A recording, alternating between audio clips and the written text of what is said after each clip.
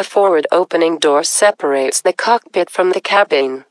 It is bulletproof and fully compliant with rapid decompression requirements.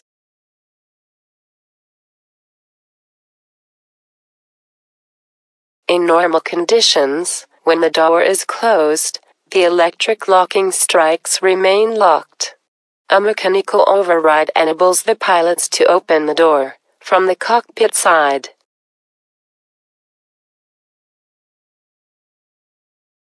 An escape panel enables the flight crew to evacuate the cockpit in case of an emergency when the door is jammed or stuck.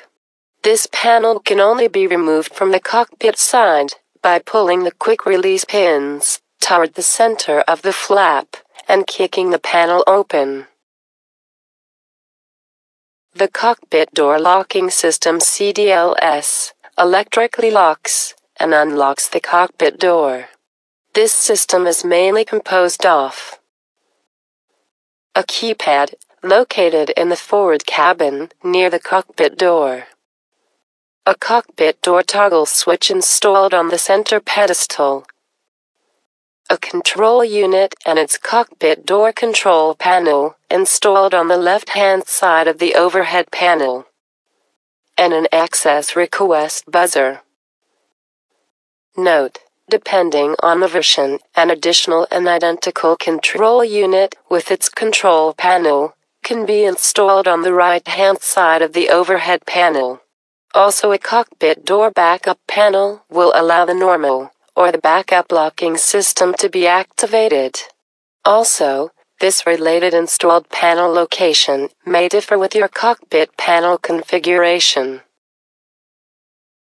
Each cockpit door control unit is in charge of locking or unlocking the door locking strikes upon flight crew action, unlocking the door in case of cockpit decompression, and activating the access request buzzer.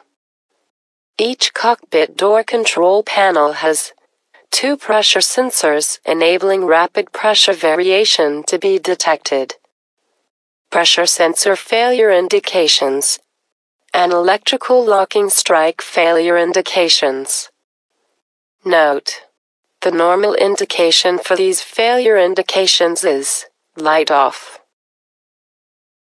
The toggle switch enables the flight crew to lock or unlock the cockpit door following an access request. When the door is not locked or not closed, the open light is on.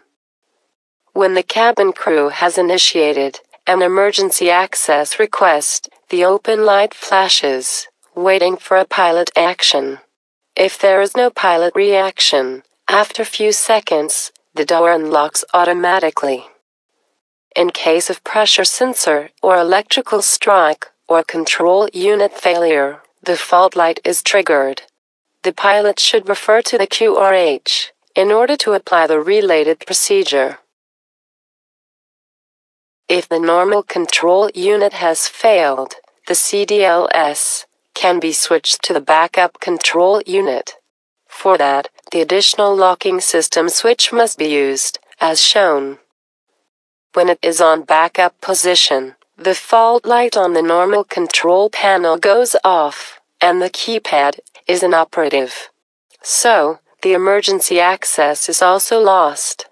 In this condition, the cabin crew has to use the interphone to perform any cockpit access request. The flight crew has to use the control push button to unlock the door. The keypad enables the cabin crew to request access to the cockpit. There are routine and emergency access. Please click on the video screen to watch the routine and the emergency access procedures.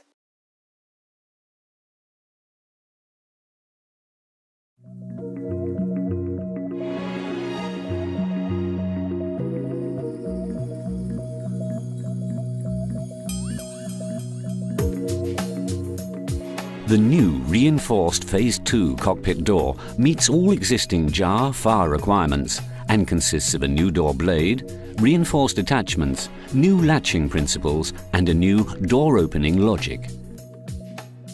This code pad provides increased security levels and is used to notify cockpit crew of a request for entry, or to open the door in case of confirmed incapacitation of both pilots. The buzzer in the cockpit, rear of the overhead panel, provides an oral warning to notify the cockpit crew.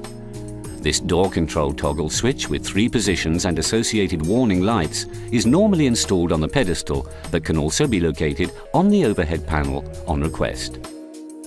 The CDLS control door locking system is a control box located on the overhead panel which monitors latches and rapid pressure variations in the cockpit. For cockpit evacuation, there's an escape panel that can only be removed from inside the cockpit. Finally, the door is fitted with 3 electrical latches and a new spy hole.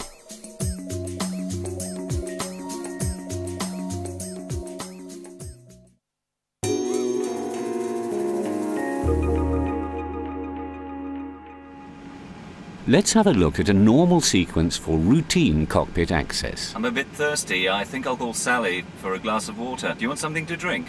Yeah, why not? Why don't you ask her to bring a bottle of water with 2 glasses?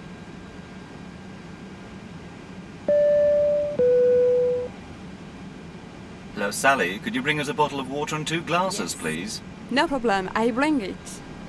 After a few minutes, the purser comes back and needs to access the cockpit. So the purser calls the captain on the interphone.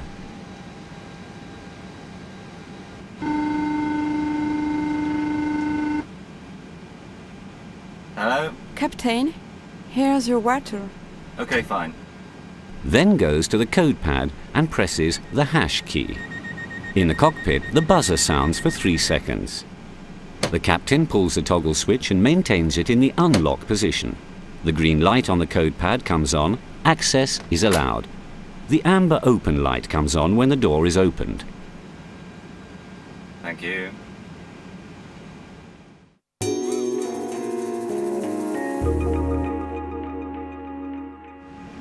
Now let's see how the system works when the crew needs to lock the cockpit access door.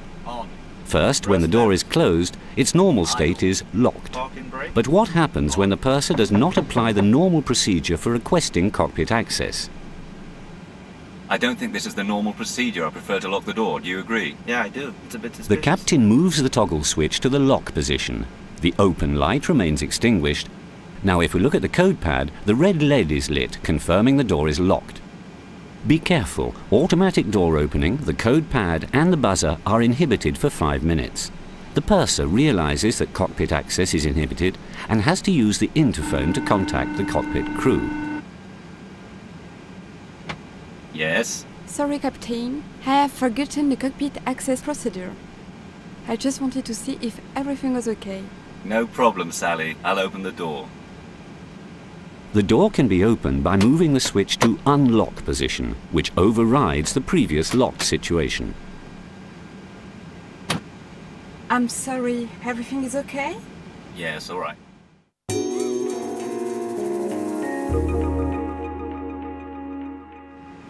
This example shows how to proceed in the case of crew incapacitation. The purser calls the captain through the interphone. Captain, it's Sally. But there's no answer from the captain. So the purser tries another way of contacting the cockpit crew, requesting entry by pressing the hash key on the code pad. The buzzer sounds for 3 seconds in the cockpit, but still no reaction from the cockpit crew side. So the purser tries another call on the interphone. Captain? Captain? Do you read me? It's Sally. Obtaining no response, she decides to use the emergency access procedure. On the code pad, she enters the emergency code, then presses the hash key. This triggers the timer for 30 seconds. The green LED on the code pad flashes, indicating imminent unlocking. In the cockpit, the buzzer sounds continuously, and the open light flashes, also indicating imminent unlocking.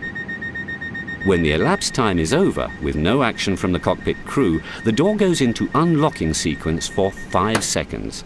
The green LED on the code pad remains steady.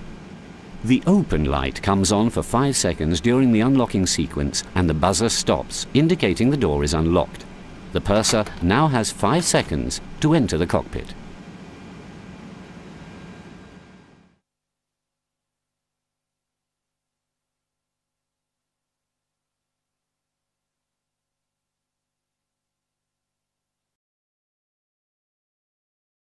The cockpit door has a spy hole for a visual check from the cockpit of a person stayed just behind the door.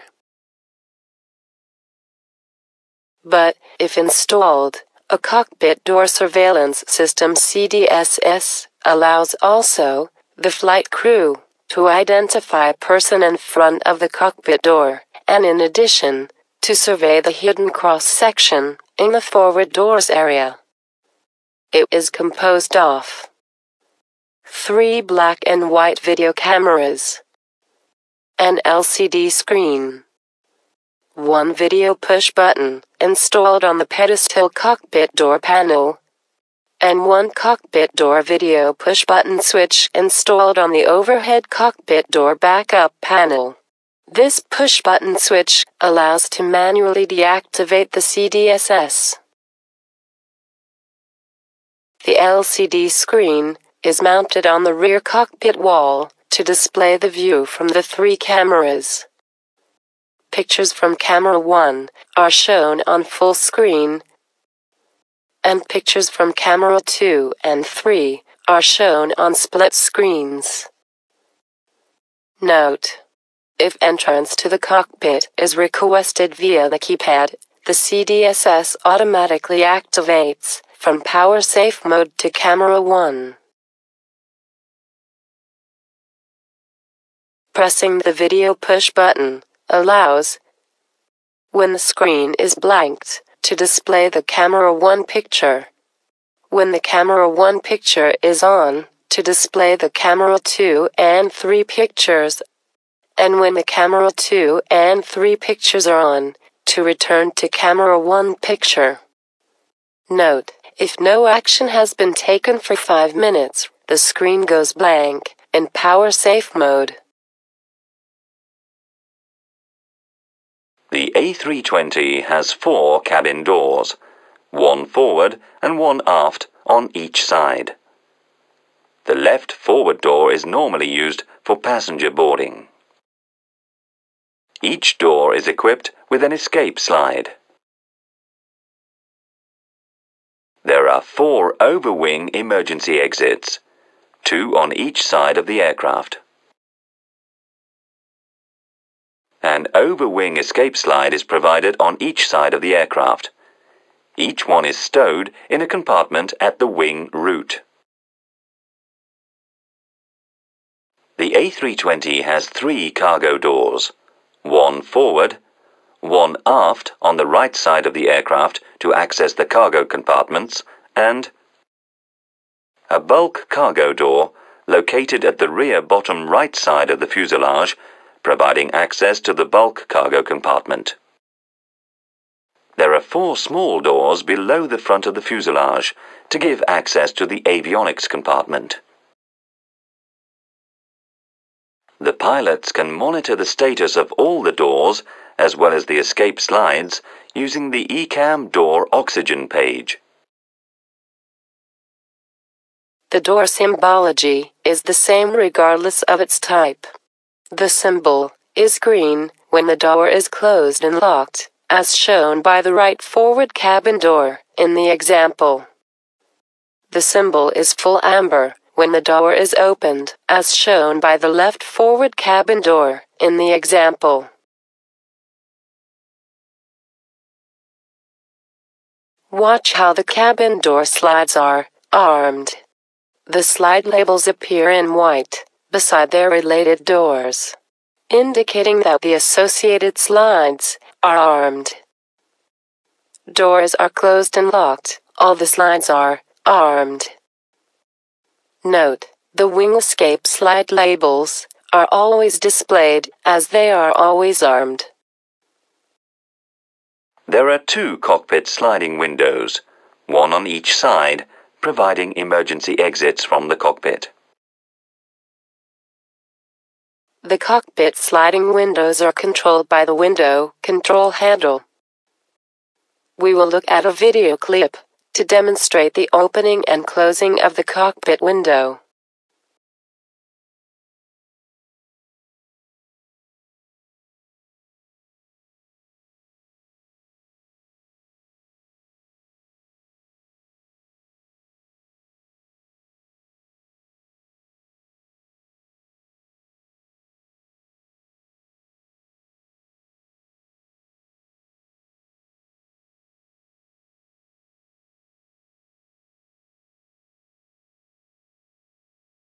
During the preliminary cockpit preparation, you check that the escape ropes are properly stowed above and behind each sliding window. The ropes are long enough to be thrown out through the cockpit sliding window and used for escape.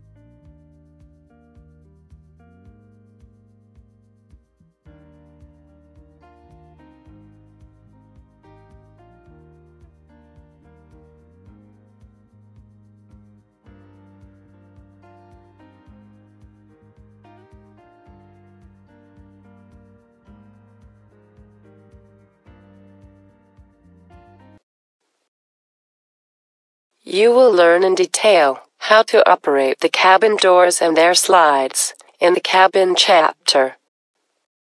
However, we will take this opportunity to look at a video clip to demonstrate the opening and closing of a cabin door and the arming of a slide. Here, as an example, the right forward cabin door.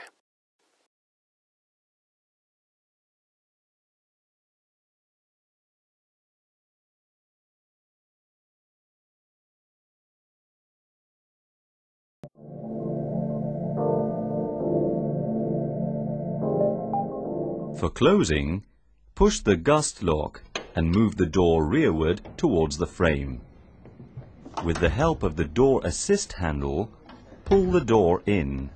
Lower the control handle. The locking indicator turns from red to green, which indicates correct locking.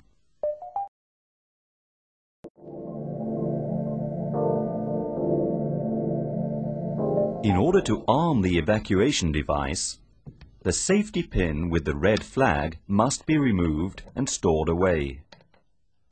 Push the arming control lever down. The red armed, green disarmed indicator must show armed.